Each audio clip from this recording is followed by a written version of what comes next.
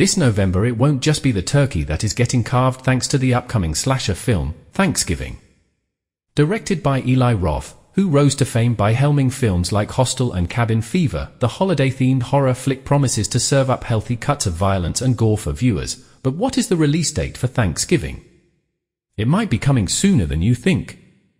Almost a week before families gather around the dinner table to gorge themselves on turkey and mashed potatoes, horror fans will be hitting the theater for a feast of violence and gore. The release date for Thanksgiving is November 17th, making it the perfect conversation piece when Grandma is asking what you've been up to for the past year. Thanksgiving, the movie rather than the holiday, has some very unusual origins. It started as a parody trailer shown during the 2007 movie Grindhouse. Roth soon began making plans to develop the short clip into a feature-length movie, spending the next decade working on it on and off. The film is about a mysterious serial killer known as John Carver who appears in Plymouth, Massachusetts following a deadly Black Friday riot. Carver's origins are unknown, but he intends to turn the town's inhabitants into the most gruesome Thanksgiving feast we've ever seen. Eli Roth's Thanksgiving, a holiday-set slasher, is nearly here. And a brand new trailer has arrived, checking off boxes for both spooky season and the upcoming turkey-centered holiday. In A Thanksgiving, a Black Friday tragedy inspires a serial killer known as John Carver to come to Plymouth, Massachusetts and start eliminating victims.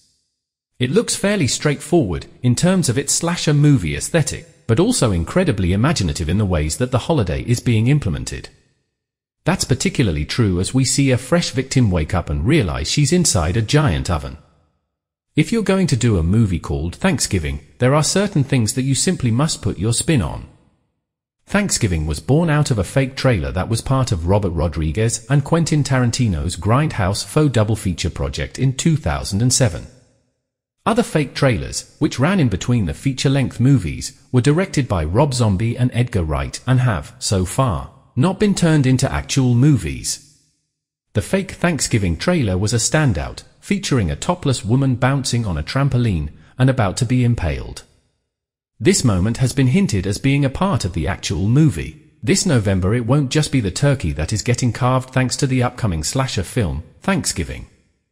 Directed by Eli Roth, who rose to fame by helming films like Hostel and Cabin Fever, the holiday-themed horror flick promises to